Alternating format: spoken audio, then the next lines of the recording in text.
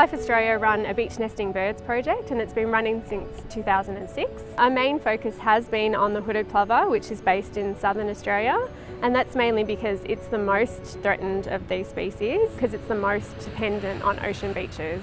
One of the reasons why this group of birds is so threatened is because they have really highly camouflaged eggs and chicks, and they lay their eggs directly on the sand, and most people when they come to the beach wouldn't have a clue that they might actually step on a nest.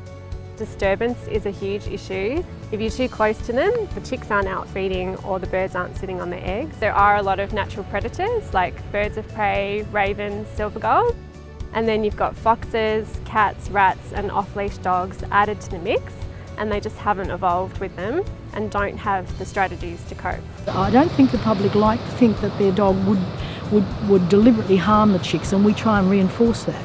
But it's more about the pattern of behaviour of the dog that's seen by the birds. Essentially, we're working really hard to improve the breeding success of these birds so their numbers can continue to sustain themselves into the future. We're involving all the coastal communities as volunteers who get out and watch the birds find the nests, and then if they're in a vulnerable spot, we'll fence and protect those nesting sites. They're really worth protecting because one, they really represent a healthy coast, a healthy beach ecosystem. If they fall out of the system, you know essentially that that beach no longer represents habitat.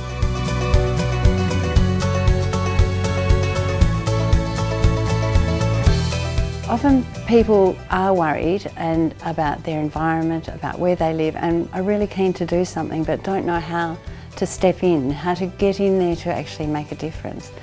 And this program has made me feel very welcome and made me feel very part of a much bigger picture. Volunteers are always welcome, and the way to find out about the project is to visit birdlife.org.au.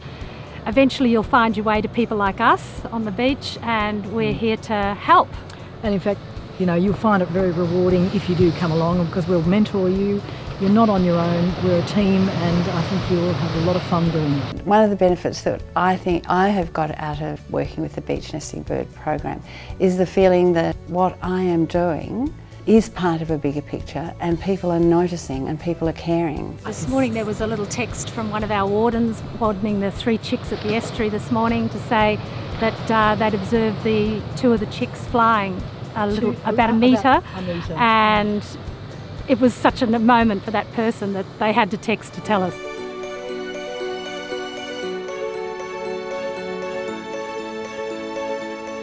Another major aspect of the program is working with land managers like park rangers, local councils and environment departments. So we work to provide the right information on and how to go about protecting the birds. Also training with our volunteers and our local land managers so that when they're out on the beach and they're monitoring the birds, they're going to be doing this in a really safe way for them and for the birds. We carry out a fair bit of research on the project, so there are a lot of questions we still need to answer on how to get it right, how to protect them properly, so we work closely with universities. We also work with BirdLife Australia banders, so when we have chicks on the beach we can get them down to band the chicks, and the volunteers are often will be invited along to come and actually get a chance to hold a bird in the hand. We've really boosted their breeding success. We've taken it from as low as 0 to 5%, and it's just radically increased to around 50%, which is what we're hoping for. A big part of this program is education, so we go into local schools in coastal areas to educate the kids about their locally threatened birds,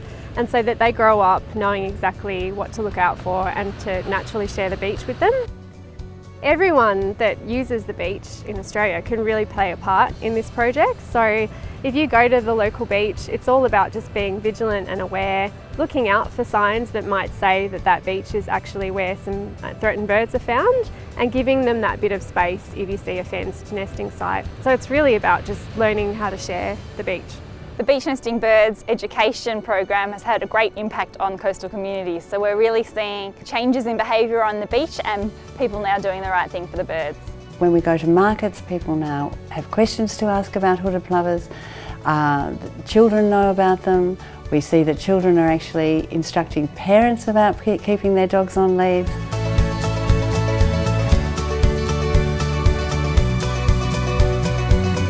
9 years ago, before BirdLife Australia started this project, these birds were on a real path towards extinction.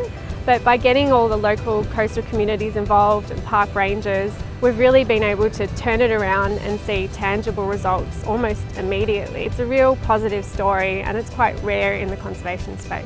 The word for the hood is looking good, and it's really thanks to the beach nesting bird program being run by BirdLife Australia.